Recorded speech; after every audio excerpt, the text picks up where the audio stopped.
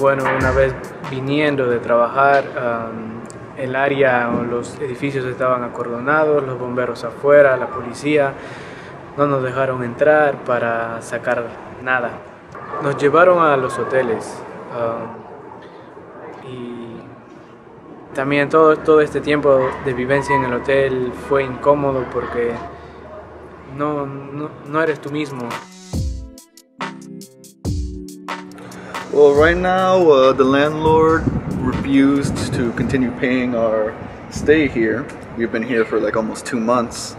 So right now we're just getting all our stuff together. Time expired, so like we're just getting ready to move out. They set up a temporary shelter at a church for us. Right now it's just pure chaos. We're just scrambling. I heard like, especially young children, like constant movement is really bad for the development. And we have 8 of them and like 20 adults.